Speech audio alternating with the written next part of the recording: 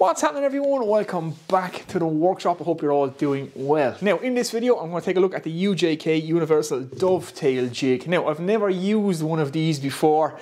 It's my first time seeing it. I'm literally just taking this out of the box. So I said I'd just share that experience with you guys. I'll take it out of the box, show you what comes with it, show you how I have to adapt it for my router, and I'm going to do a couple of test cuts and a couple of test joints just to see for myself, because I've never used one of these before. So I'm quite excited to try it out. Now, full disclosure, this particular jig was sent to me by the guys at the carpentry store, so I didn't pay for this with my own money. It was sent to me, so I have to tell you guys that up front and just be 100% transparent. But like I said, I've never ever used one before, so I'm looking forward to taking it out of the box, trying it out, and doing a couple of test joints, because of a few projects coming up where this could be very, very handy indeed. Now, I won't demonstrate everything this does, because that video would be like 2 hours long, but I'll give you a quick overview of what it's capable of. I want to do a couple of half-blind dovetails with it, and yes, let's just get it out of the box, let's see what comes with it, and let's test it out. Okay, so like I said, I'm literally just unpacking this when I decided to make this video. So a few parts out of the box already, a few little bits and pieces which I'll give you a close-up of in a minute. I have the instructions here in front of me, which I'm trying to familiarise myself with. I've watched the video that Axminster did on this UJK jig. They have a very in-depth one if you guys want to check that out. It's like an hour and a half long of how this actually works. So I watched that, so I have some idea, but I've never actually used one before. So let's just get it out of the box. I have the main part of the jig here. It comes with a nice vacuum attachment of her dust collection, which is magnetic, which is nice. This is the main jig, quite a solid piece, I have to say. So it's a big lump. Okay, we'll leave that sit there for now. We have the combs, so there's 2 sets of combs with this. One is a double-sided one, I believe. This is for your true dovetails and box joint, if I'm not much mistaken. And then this one is for your half blinds. This is the one we're going to test out in this video. So we also have a support rail here for the router to run on. And all very nicely made, I have to say. They have a lovely kind of anodizing on it. Yeah, like I said, I'll get you in for a close-up now in a minute. But yeah, pretty good so far. So that's all the bits and bobs that it comes with. I'll get you a close-up of this now and you can see exactly what it's like.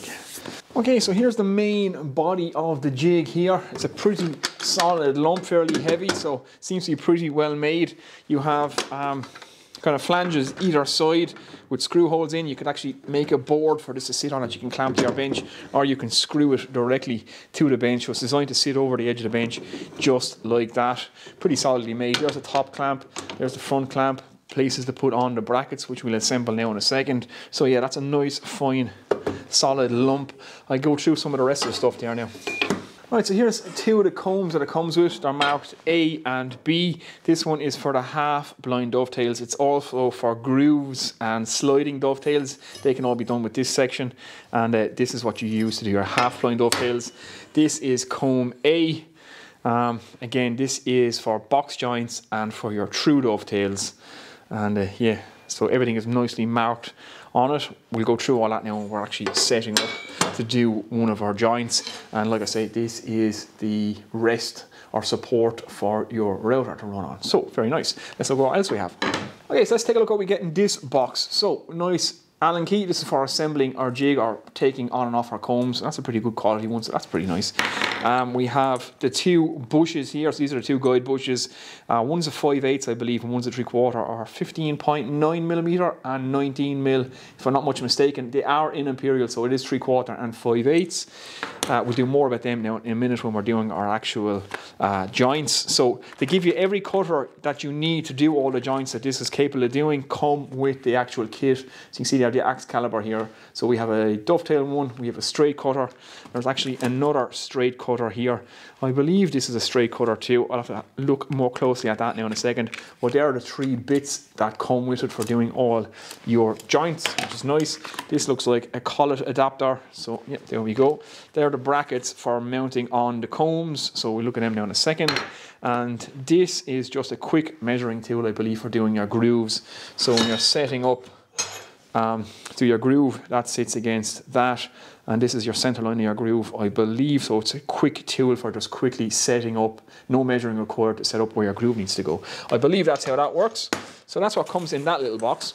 Finally then we have the vacuum attachment here. So you can see there's two magnets on this, so this just clicks straight onto the jig, and obviously to pull away any dust created by the router, so pretty handy indeed. And we have a full set of instructions, full colour instructions. They're actually pretty in-depth. All the parts are labelled.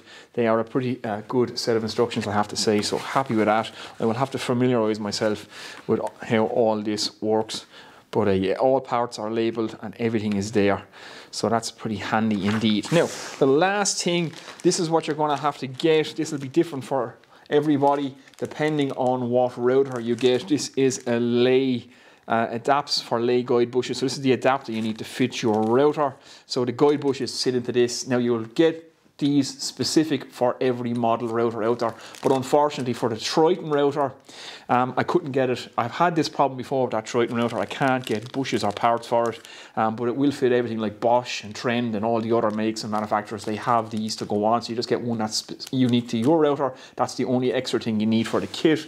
But what I had to get to make this work was the UJK adapter plate. So this will fit onto the Triton router, and then this guide bush or the adapter bush will fit in there, and then I can put the guide bushes that come with it into this. So I need to put this onto my Triton router, then this onto this, and then the guide bushes will fit in there.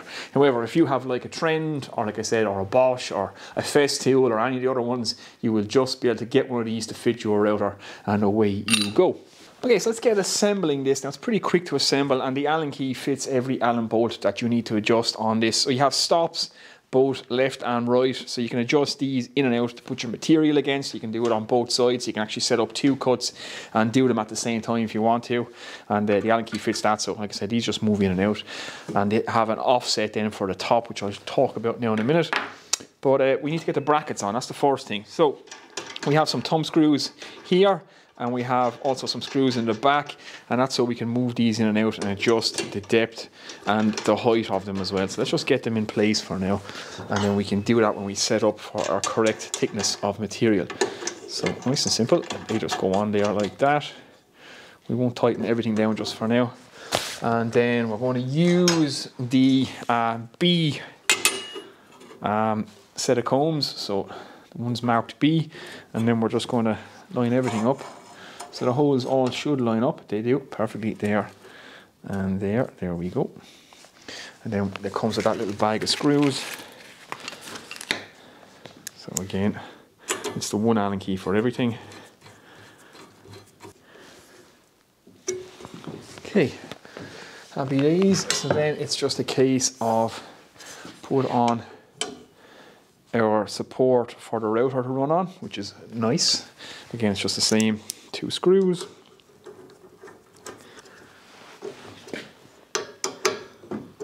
Okay, that's pretty much it for setting it up. It's just bolt on the supports and the combs, and we're good to go. Now I'm going to clamp this to my bench before I go any further. Just temporarily, that's the setup I'm going to use, because I don't want this falling on the floor. Okay, so now that our jig is more or less set up, ready to go, I need to adapt my router to work with it. Now, I love these Triton routers. You've seen me use this in multiple videos. They're great routers. However, they have a problem. You can't get guide bushes to fit them. Triton do a pack of guide bushes for them, but they're all in Imperial, so you can't actually get metric guide bushes to fit these, and it's a real issue. In fact, one of the first videos I ever made on my channel was about this router and the fact that the Trend Unibase fits this router. So that's what I had been using up until this point. That's the Trend Unibase. And it just so happens that the guide bush adapter that the guys sent me down from the carpentry store fits the Trend Unibase as well. So that's handy. If you have one of these, you won't need to get one of these. Now, one thing I should point out, this is the UJK one. So again, the guys at the carpentry store sent me down this, very kind of them to do so, to fit this. This is a really nice one. It's anodized aluminum or aluminium, and it has a kind of a plastic frictionless coating on it. You can see it there for sliding around. So yeah, really nicely made, but there is one issue. This one doesn't come with any screws. So if the screw holes don't line up with the original Triton screw holes, I'm in trouble, because another thing about this Triton router is the 4 screws that fix on the base are different sizes to the rest of the screw holes that are in here. So they're a different size. I think these are like a 6mm and these are like a 6.5 or a 7mm or something. But the Trend Unibase does come with all the screws for all the different type routers, all different sizes, so they actually give you a screw kit with it. Doesn't come with the UJK. So I'm going to try and use the UJK one because, like I said, the guy sent me down this, so you can see that's a very nice indeed.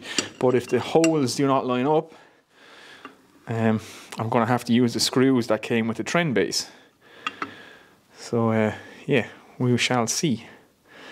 Only 2 holes line up on the Trend base, so I got to find, can I line these ones up now as well? This is going to take me a few minutes. If I solve this puzzle, I will get back to you. Okay, so I have the UJK Universal adapter plate now on my Triton router. Now the nice thing about this is that all 4 of the original Triton screws actually line up with the base. If they don't with the Trend base, I had to get 2 kind of odd matching ones up. But the nice thing about the Trend base, it comes with the centering bush. Centering bush fits the UJK as well. So that's a nice simple principle.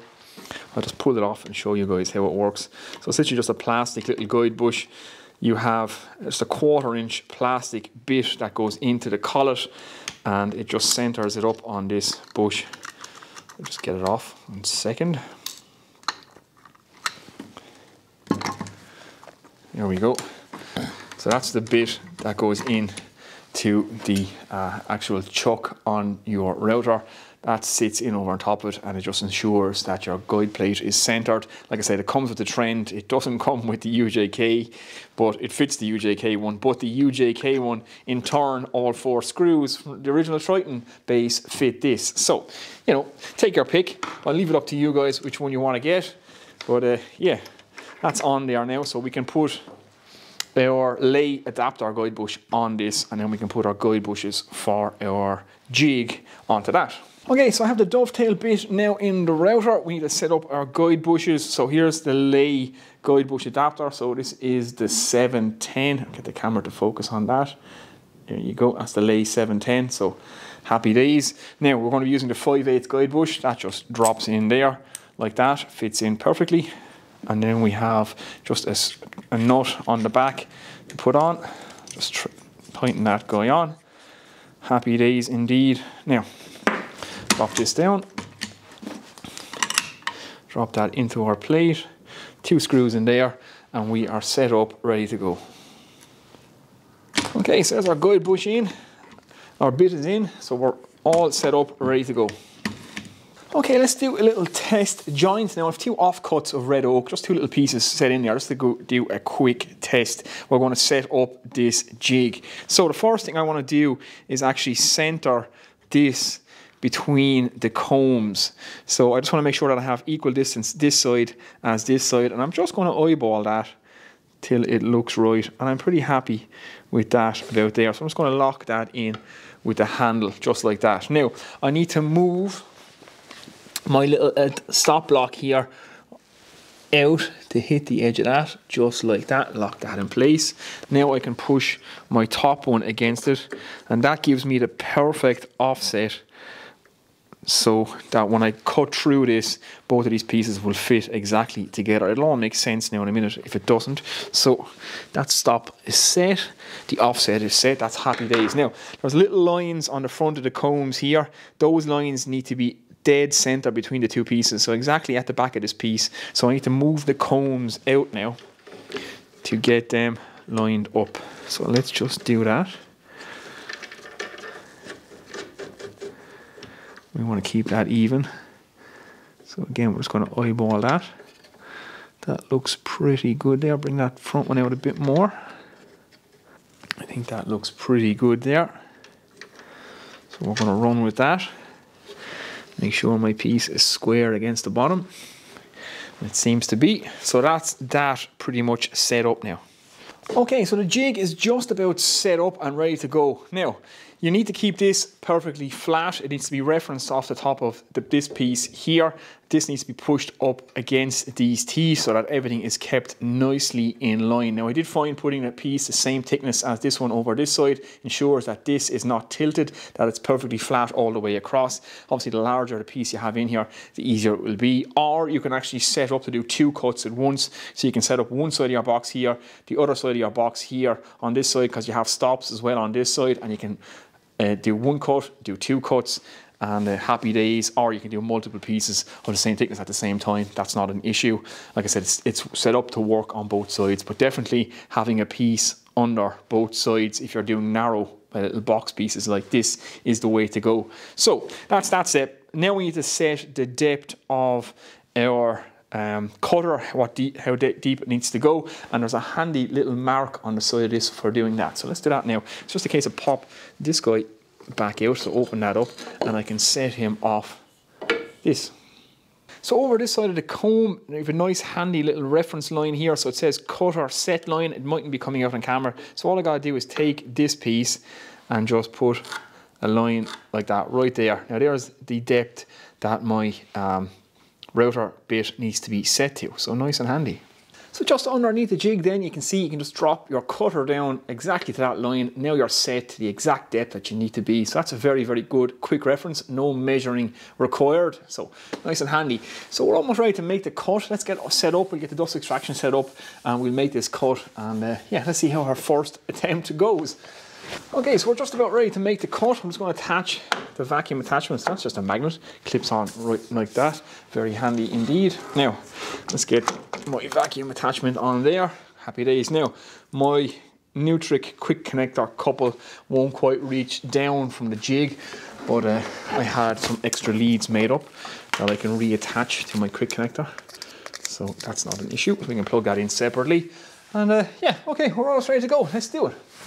Okay, so ready to go make the cut. Now the very first thing they tell you to do when you're doing these half blinds is to do a scribing cut first. So I have to do a scribe cut just across the front of this piece, the outer piece, the one that I put the mark on. So just a little relief cut so no material gets blown out.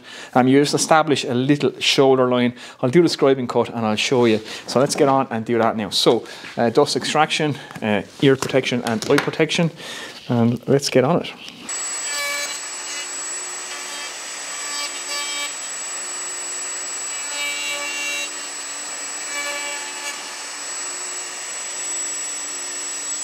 Okay, so my light scribing cut was a little bit more than light. I took a lot of material off. That's just my fault. I'm not quite used to using this yet. So you're supposed to just take a small cut across the front just to establish a little shoulder line. Not a big deal. I have a nice clean cut across the front, so no harm, no foul, as they say. So let's just get on and cut the joint now.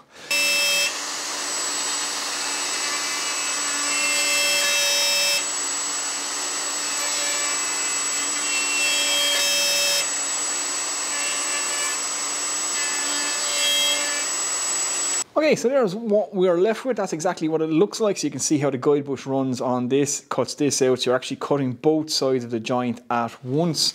So yeah, that's pretty interesting. Now the proof is in the pudding. Let's open this up and see how well we have done for our first attempt. Pull that guy out. And we pop this guy out. And let's see how easy these two go together. So here we go.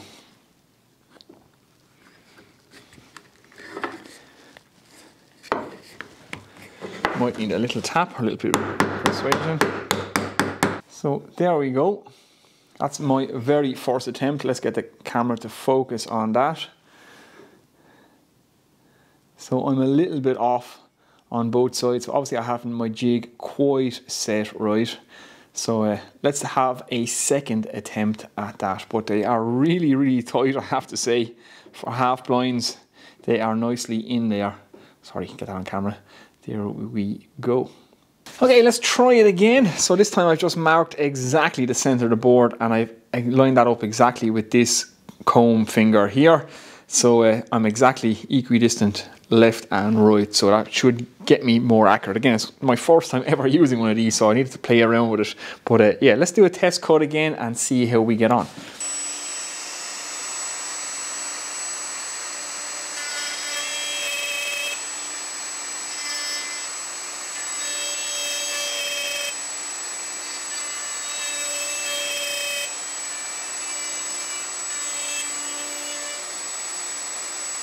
Okay, so there's the results of our cut this time around. Now, one thing I have to remember is that this is actually the inside of the box. If you're going to join this, it's actually the two inside faces that are facing out.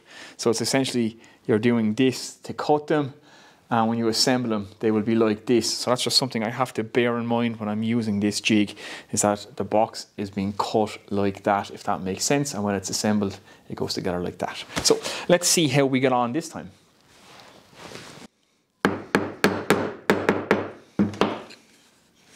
Okay guys, there we go, much better that time around, really nice fit, and the two sides of the boxes are perfectly in line. So again, it's just my eyeballing of the first centering of the piece wasn't great, but I took my time and actually measured it better that time, and the edges of the box are now perfectly in line, and you can see that they are very tight joints indeed. So happy days for the half blinds.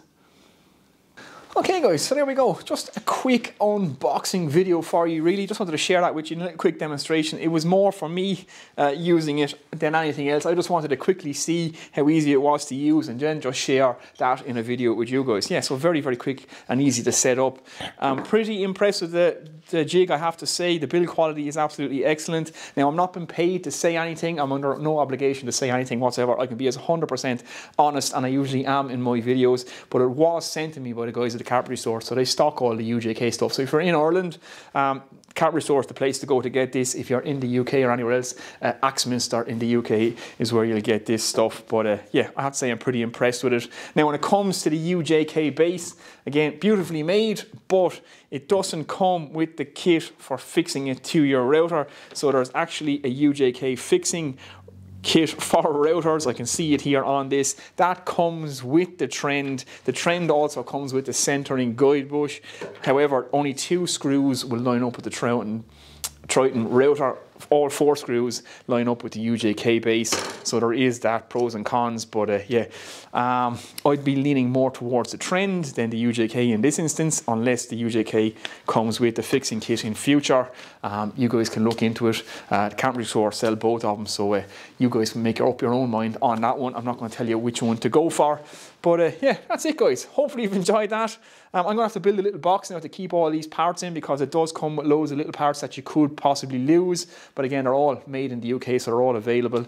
You won't have problems getting replacement parts if you do lose a few. But yeah, hopefully you've enjoyed that one guys. If you have, give it a thumbs up. If you're new here, think about subscribing. You're going to see me use this now in some upcoming videos. I want to make some box. It's coming up to Christmas time at the time I've made this video. So I want to make some little gift boxes for people. So I'm going to make them on this jig and hand them out over Christmas. So that's it guys, I'm going out of here now. I shall see you in the next one. Take it easy.